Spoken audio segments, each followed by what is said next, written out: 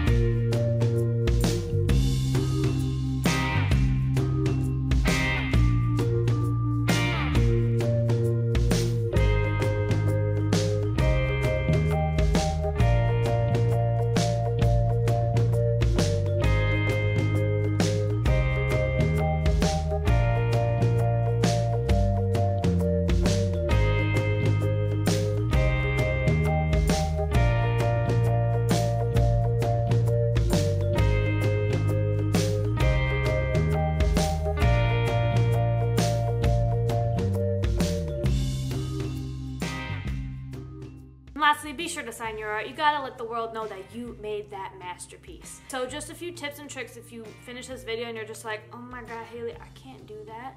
Well, think about it this way. You're painting a background, you're doing some brushstrokes this way and this way. Then you're doing some lines this way and this way. Then you're splattering paint and you're dabbing paint. And that's really it. Honestly, you can't think too hard when it comes to abstract painting. It's just like, just let it come out, just do your thing, just mess around and just don't think too hard about it, okay?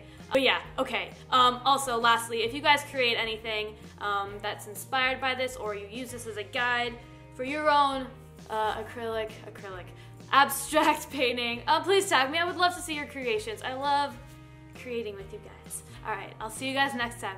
Bye. I feel like that's such a lame ending. Like, I literally cringed when I rewatched that part.